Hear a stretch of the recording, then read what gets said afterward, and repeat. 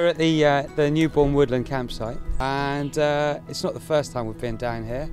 We were guests of Jen and Larry's last year, and we really enjoyed it. I wanted something a bit sort of romantic, a bit peaceful and quiet, but at the same time different. And I found Jen and Larry's website and gave them a call.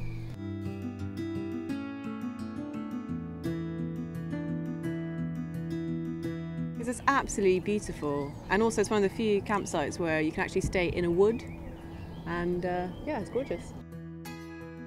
Obviously, as a couple, you know, it's nice not to have to deal with loads of kids running around the place. Yeah.